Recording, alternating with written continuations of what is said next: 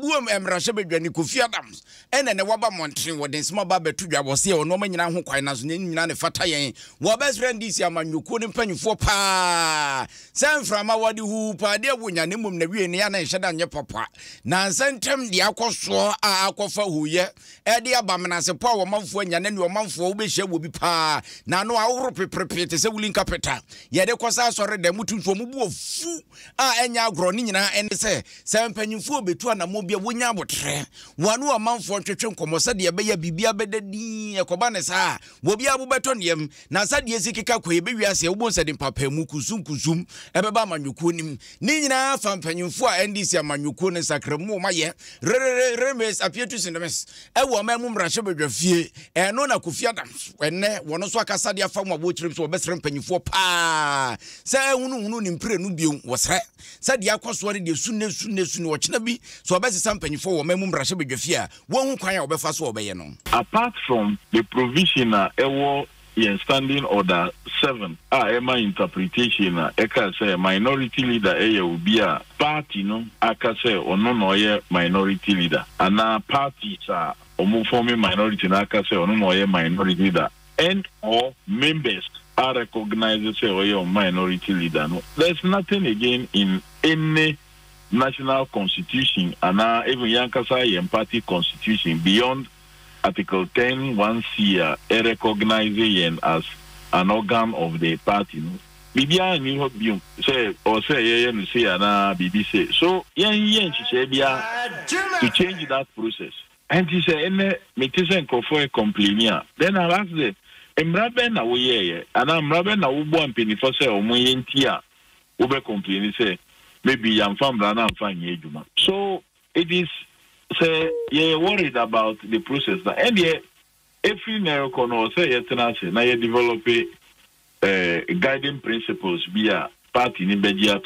the National Executive Committee level or even at Congress level, say a quite say na yebefaso yempini for the person yes someone also I've been say yebesisa yebefa this very route no so then higher replacement so that na yenim say bibisa e hobet until say yebe side ye ni die o ka say consultation any day any say yembra na yemetina na yenyina ye wo na omun consult ya na say omun frefre individual no omun consult. Eni ayekoti ye mrahye bedwane a wogina ode mo manfo wo buom abato empesu asombre bia atwa mo mampanyinda da JJ Rollins apeto wana na na ne boafo soronko Kofi Adams ena atese wode sem atudwane na nyina mu no ye ko asantumantemu kane asoase na ne ekopi mu mpotemu apanyina wono na etonkra ede mo ye frani Yakubu Tony Edu ne waba montren woso abom omobonyoso wa mobonyoso baako anamu ampanyimfo atu no ebe ya ampanyimfo nkaso wakana na bero akokotwe one sakra wadwene esanse esusanso ho asedi tibia beba no one be regional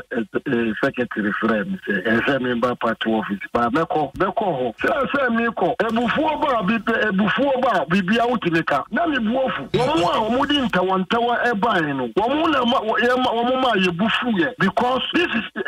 enye the right time madam me ba sabi man national executive for no and say regional executive for no sabi mo mum bumi kwafia sabi o because the anti america fan say me so my invest wa NDC mo just ordinary NDC supporter. Nibua Ashanti region 9,000 pool agent in Ashanti region 2020 election. Enti me spending misika the other Dima part in Ashanti region. Enti no someone more kwaya dia sabi amboa ye for more Abaha party no. Efe ye di ebufuo na mo say national executive no and we say ye wofu 2020 election. We are the most wanted person in Ashanti region. That meaning say ebufuo ba General Secretary, Asam America no anya ni de no. Nothing now kwa pona so say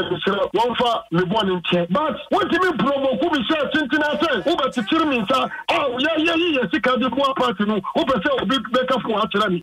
ayaka Yakubu Toniedu no ukopie mu aso ase emre bia atwa mu wono na ne tonkra edema wo mo na atese ne kokwa pai no wopanyini wa video awurade wa bia mu dia mapanyufo a wada amanyoko no ano amasabre wato wonsa dia frɛ no eti ahwa ni muso obekɔ na gya dia bekɔ so bia no wode hu sunsuanso ebeba betu enim na yekɔ NDC amanyoko no akache fifi mantem mu panyi a wona tonkra edema wo mo ye frɛ no Gabriela tete Adom kasebo ne twetwe komonos